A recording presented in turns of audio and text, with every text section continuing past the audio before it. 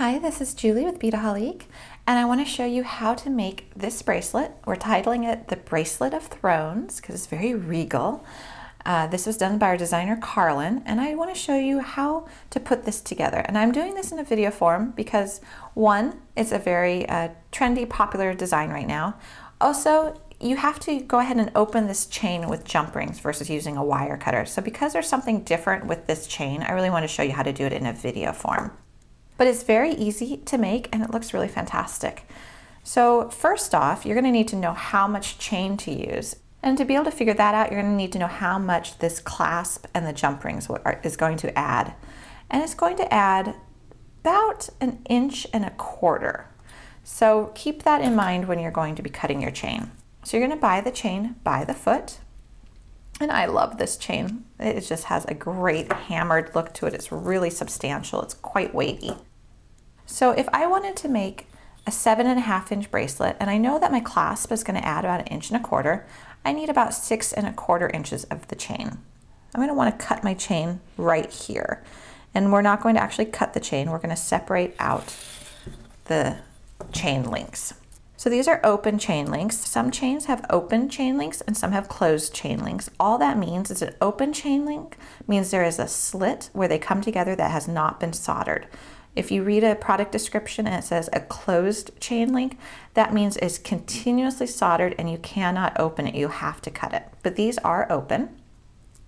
So I'm going to take 2 pairs of Wubbers. Now I'm using Wubbers because these are very strong pliers and this is a heavier chain. So I want to make sure I use pliers that are going to be able to give me some strength to them. That, I'm going to be using some arm strength, but I also want to make sure I'm using a strong plier as well. So I'm just going to pry them apart, and this is taking some strength. This is a solid chain, but it's definitely doable. There we go. I separated it out. And now I've got my length of chain. I've got my 2 jump rings, my 22.5 millimeter lobster clasp. I have a really pretty textured jump ring and my crown charm by Nunn design. So I'm going to open my jump rings,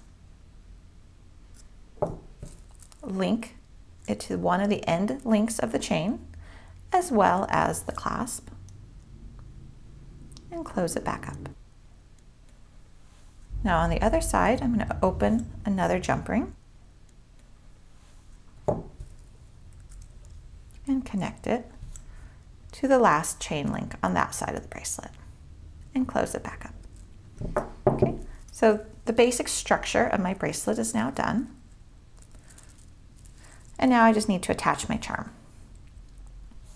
If you want to make this a necklace, you'd use the exact same technique. All you would do is purchase more chain.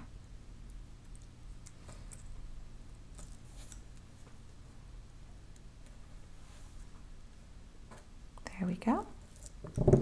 So we have the Bracelet of Thrones, and you can find all the supplies for this project, as well as hundreds of other projects and videos at beadaholique.com.